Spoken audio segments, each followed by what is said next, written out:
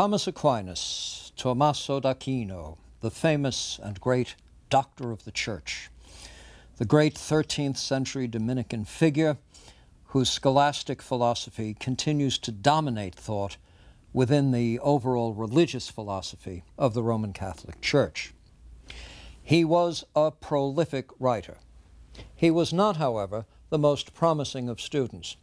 At least legend has it that he was a large and rather lumbering chap called by his classmates the dumb ox, and his celebrated teacher, Albertus Magnus, was persuaded that when that ox started making sounds, the entire world would quake. And in this, Albertus Magnus was correct, in this and in many other things. Thomas was a child of privilege. His father was the Count of Aquino, and his mother, Theodora, Countess of Teano. His family was related by blood to the emperors Henry VI and Frederick II. His early promise as a child, schooled by the Benedictines, resulted in advanced study in liberal arts at Naples, and it was there that he committed himself to a religious vocation. By the age of 20, he is found a Dominican friar, a self-imposed poverty. And now a concerned family would keep him under a kind of house arrest for 2 years, doing all within and even beyond reason to shake this commitment. But their powers were not equal to the task. It was at Cologne, under the teaching of Albertus Magnus, that his full promise became more apparent. He earned a teaching position at Paris, where he would also earn a doctorate. And by the time of his early 30s, he was a veritable celebrity, attracting the best students and serving as an intellectual resource to the princes of the Church. It was only through agility that he actually avoided becoming Archbishop of Naples. I think the history of ideas is greatly indebted to the fact that he never became an archbishop. Now, outside of Catholic philosophy, Thomas Aquinas is probably best known and most widely read for treatises on natural law. He was tutored in the law, and in the 13th century, the European world again was in possession of Roman law. At this same time, the Church needed and required a small legion of legally trained scholars. The daily wars on heresies of one sort and another, not to mention the complexities of the relationships between the secular and clerical world, provided work for an army of lawyers. For a mind of the quality of Thomas Aquinas's, however, law was much more than a set of procedures for settling disputes. It was recognized as an expression of the rational order itself. And so when Thomas Aquinas undertakes a treatise on law, he certainly doesn't think that he's doing something removed from human psychology or from ethics, philosophy, politics, religion.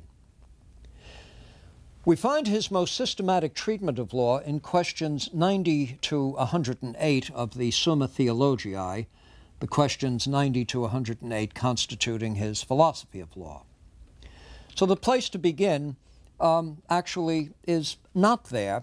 It's in the first part of the Summa Theologiae, questions 75 to 89, which summarizes his position on human nature itself.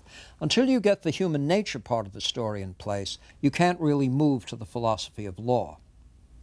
Now, the format is an established one, found, as I noted in the previous lecture, in Abelard's Sic et Non. We begin with a question: whether the soul is a body. That's an example of the sort of question. And then we confront arguments for and against. Thus, objection 1. It would seem that the soul is a body, for the soul is the moving principle of the body, nor does it move unless moved.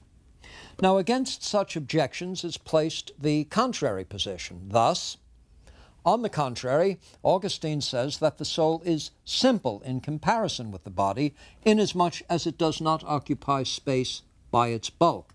So you begin to see the Sic et Non version here now in Thomas Aquinas' Summa Theologiae. And then Thomas offers his own answer, followed by statements designed to meet all of the objections enumerated at the outset. So his reply to objection 1, for example, is, quote, "As everything which is in motion must be moved by something else, a process which cannot be prolonged indefinitely, we must allow that not every mover is moved." Here then is the essential form of the discourse. On the question of human nature, following Aristotle, Thomas adopts the hylomorphic thesis. Man is a composite of body and soul. Hylo, material, and morphos, for form, where the soul is the form of the body. Just as the process of sensation is at once a power of the soul, but a process that requires material organs, so the whole man is an enmattered being whose psychic processes are realized through corporeal operations. Nothing antiquated about that view. Now, on the question of knowledge, Aquinas distinguishes the human from the divine intellect, the latter being in the very essence of God, whereas the human intellect is but a power or faculty of the soul.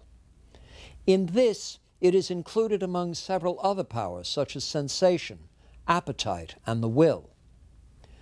Though those are distinguishable as powers, the actual person functions as a person and not as a set of distinct functions. Now, this is quite, I'm inclined to say, quite forward-looking.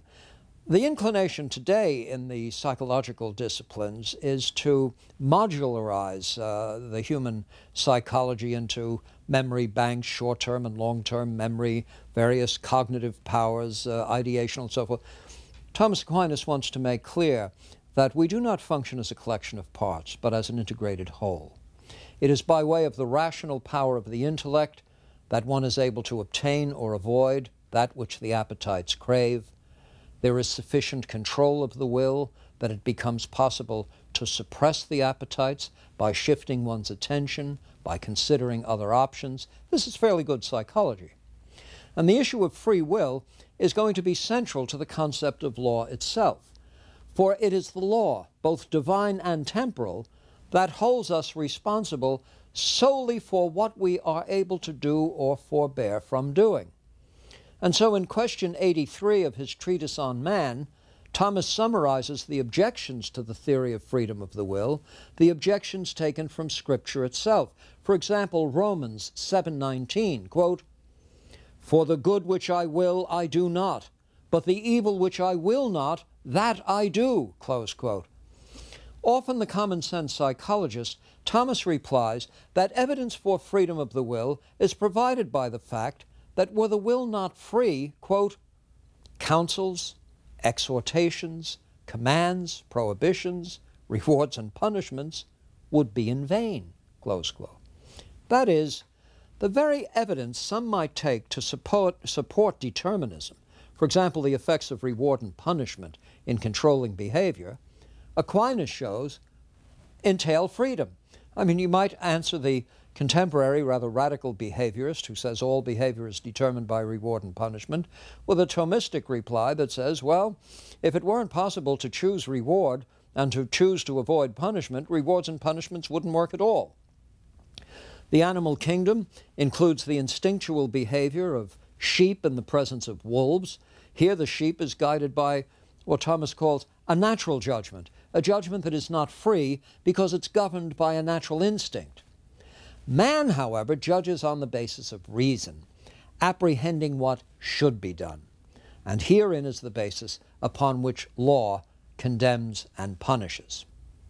So now we can move to questions 90 through 108. We've got this general framework on the nature of human nature, which fits us out for the rule of law, and now we can consider law as such. Question 90 begins the treatise on law with a definition, a now quite famous definition. The proposition to be considered is whether law is something pertaining to reason. And the first objection to this is again based on Romans. Quote, "I see another law in my members," etc., etc. In other words, we're ruled not by reason, but by something that reaches the sensitive and appetitive part of our nature.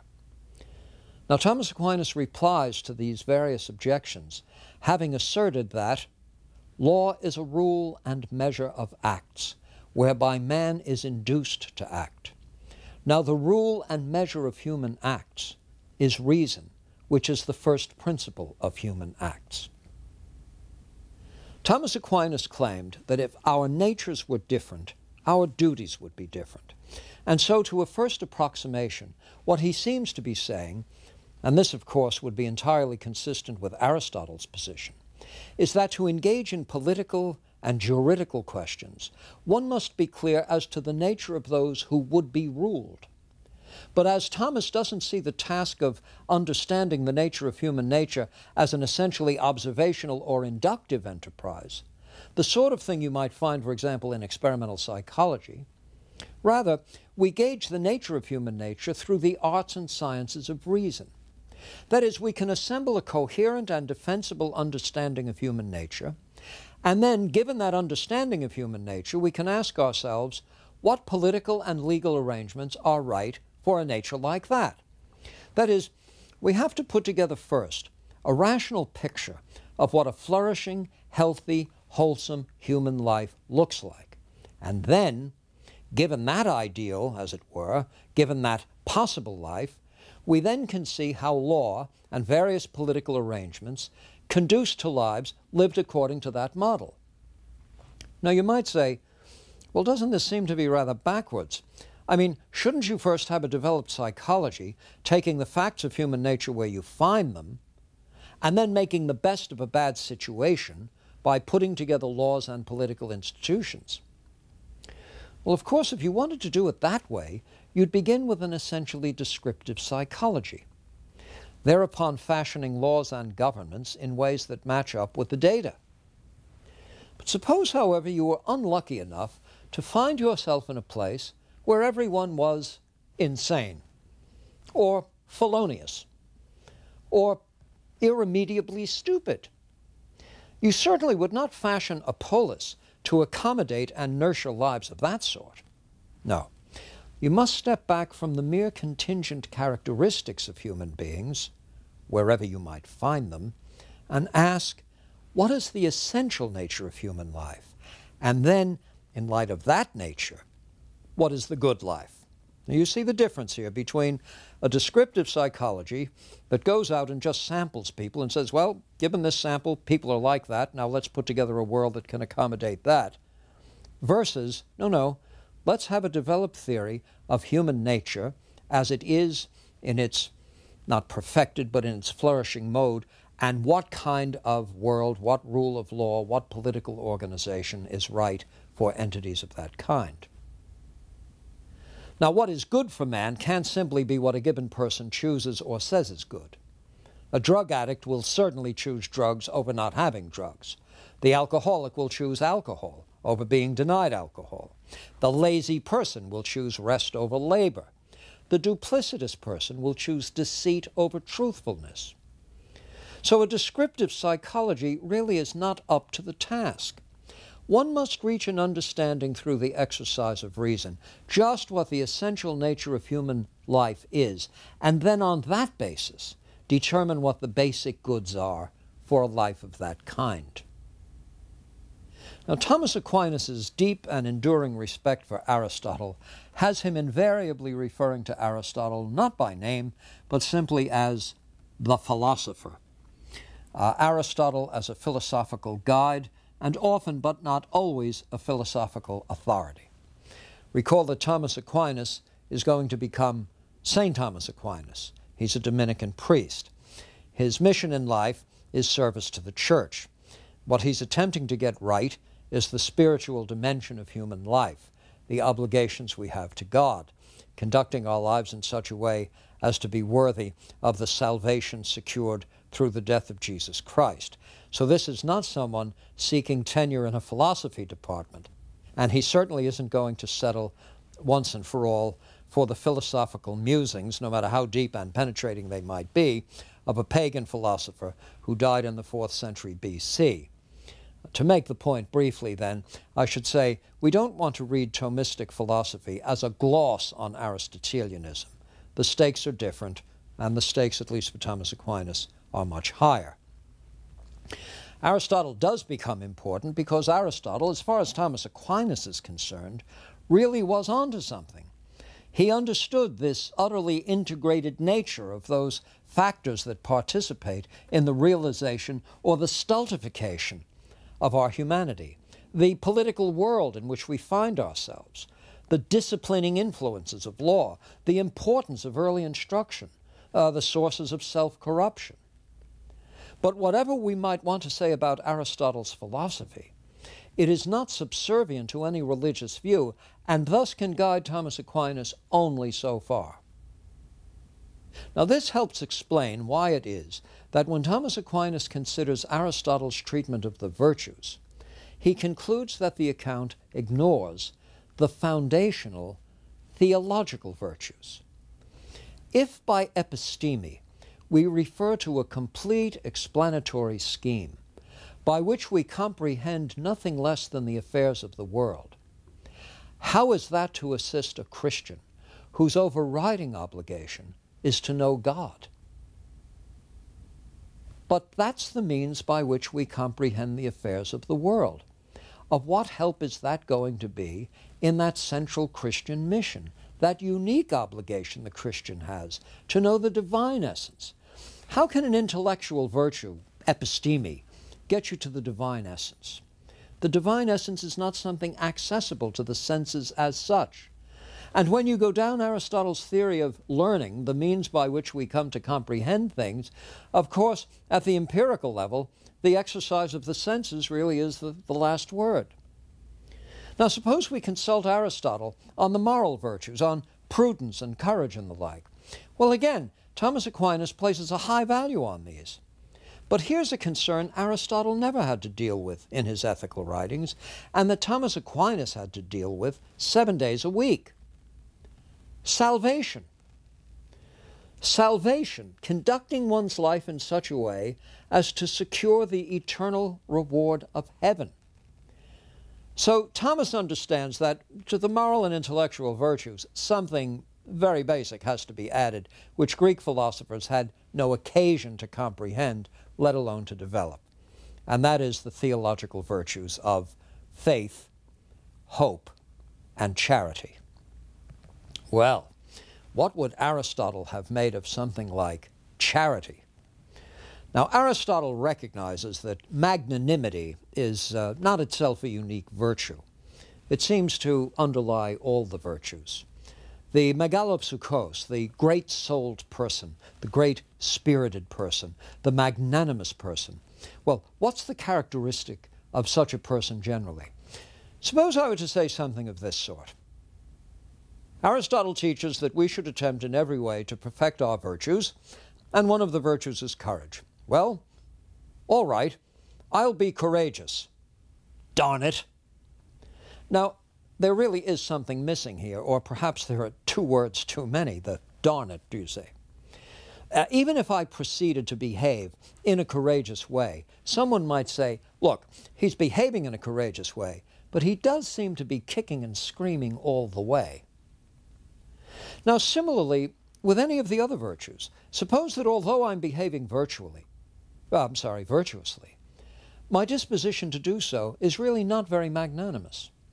So Aristotle is inclined to make magnanimity a disposition required of all the virtues, such that the man of virtue not only behaves in a virtuous way, but behaves in a virtuous way with the full-spirited, positive desire to be virtuous.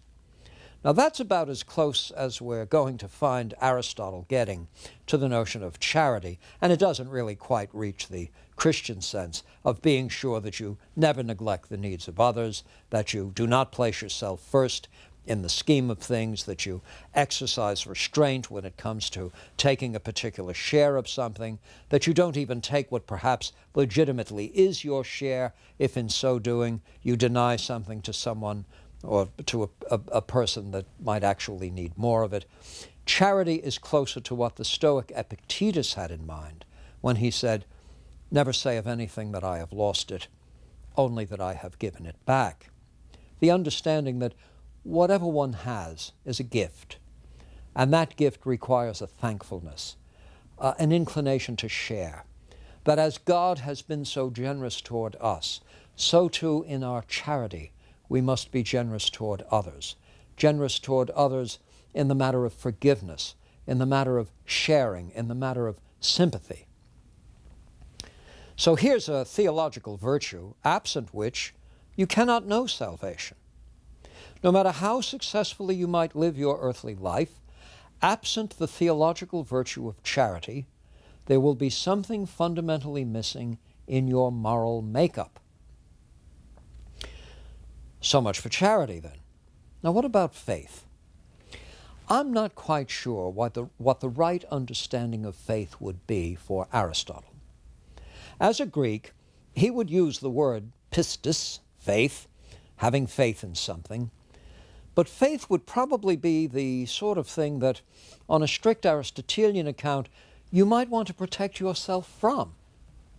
If the word refers to a superstitious rejection of the evidence of sense and the counsels of reason, it surely would not count as an Aristotelian virtue.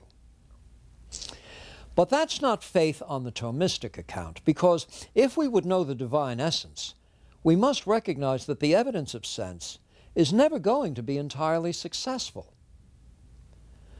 The record there is the record there is going to be an ambiguous one, and rational power will get us very far, but finally it can't get us all the way. It is one of the powers of reason to clarify what is received by faith and defend the discoveries of faith. The two stand in a harmonious relationship. Were reason absent, there would be nothing at all to faith that would distinguish it from mere delusion. So we do have to understand that there are certain mysteries surrounding the creation and surrounding our place within it. But it is through the grace of God that we can have faith, that there is a providential God in whose image we are made, and that providential God has provided us with the means of salvation. Now, this is a gift we have on a particular construal, and that particular construal is the Christian construal as represented by Augustine and, of course, by Thomas Aquinas. And similarly, with the hope that a future eternal life will find us properly positioned, that indeed we will redeem the great confidence that God has had in us, that we will have made the proper use of the great gifts that have been bestowed by a loving God, and that although we cannot see that eternal future, we can be hopeful about the prospects. All this comes under the gift of faith. Now, the problem of conduct for Thomas Aquinas is the problem of reconciling us to the eternal law. It's not simply a matter of making sure that our life is within a political community that's decent and that we're civilly and civically responsible, or that we choose good leaders and the like. The problem of conduct now is a very high-stakes problem. This is not simply a matter of accommodation. It's not simply a matter of developing our personal virtues and giving up the ghost in the manner of Cleobus and Biton. The problem of conduct now is inextricably bound up with notions of the holy life, the life of deep devotion, a life that is committed to know God and to love God and to become worthy of God's presence in the life to come. You don't hear Aristotle in any of these lines, do you see? Now, in this undertaking, and through this understanding, the rule of law does guide and serve. How is law to be defined, then? Thomas gives us a textbook definition if we're concerned with natural law theory. The law, he says, is an ordinance of reason promulgated by one who has responsibility for the good of the community. Law restrains and encourages. It appeals to the rational side of our nature. It assists in the control of the passions and the dispositions of the will. It is not simply some sort of mechanical constraint. Rather, it is a princely rule. You do hear Aristotle here. It speaks to our rational nature, which is our essential nature. The Thomistic theory of law is a natural law theory, much in the sense that Aristotle and Cicero and Roman law itself understood the relationship. law is natural to creatures of a certain kind. The right and just law demands what a rational being would demand of himself, were there not competing influences. And of course, what's the culprit? The culprit is desire. When our guard is down, we find ourselves desiring things that are not good for us. Aristotle noting that all things that are desired are not desirable. The pleasures of the moment very often trump the dictates of reason. And the hedonistically oriented, self-interested person who would rather have gratification now at all costs is moving in the direction of a brain in a vat, so that all there is in the end is a pattern of stimulation, desire, satisfaction of the desire, then the rekindling of the desire, and then a behavior that will satisfy it again, an addiction to desire itself. Now, how do we get protection against ourselves in this regard? Well, apart from the gift of grace and the blessings of heaven, there are more immediately perceptible means of improvement and immunity, and chief among these is the well-ordered state, the realm of justice, which commands the assent of reason by its own reasonableness, and finds desire itself loyal to it, for it helps to gratify all the desires that are worth having. Now, this is an ideal conception, of course. Taking human nature to be an expression of divine love, Thomas Aquinas then finds the children of God placed here for a purpose, and that purpose is for what is best in us to flourish.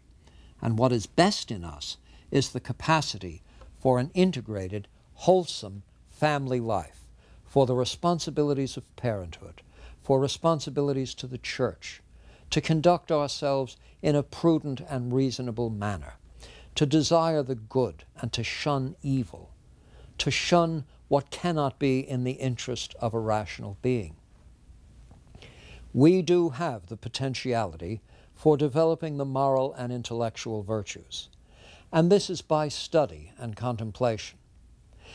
And we also finally must deploy, as it were, the theological virtues, so that the form of life we live matches up in a proper way with the life that Jesus lived, a life that was abundant in charity, that was the very epitome of faith in divine providence, and that gave all hope for an eternal future that would cancel out the frustrations and disappointments of earthly life and reward us for the commitment and devotion that we had made during those years of earthly life. Well, never before or since will there be so complete a faith in an age hosting such extraordinary intellects. It is quite remarkable. I mean, if you step back and, in fact, step out of the context of religion itself and just consider the man Thomas Aquinas. This is a towering intellect, the author of still to be translated hundreds of thousands of words of rich philosophy, logic, ethics, etc. An instructed mind, a mind fashioned by the best productions of the classical world, and a mind that, at the end of the day, turns itself away from scholarship, from writing, comes out of a chapel toward the end of his life, reflecting on everything he had put in print or put to paper, saying that it was pointless, it was just like sand, do you see? That as one who thinks so deeply and so persistently on the meaning of life, an examined life, and examined at such depth and with such sincerity and purpose and gratitude as to find words incapable of expressing truths that somehow and otherwise are known by the grace of God. This is a tradition put in place where the intellectual foundations of the faith are thick and firm, and I should say, even into the 21st century, durable. A great figure in a great age. Thomas Aquinas. Not a bad lawyer either.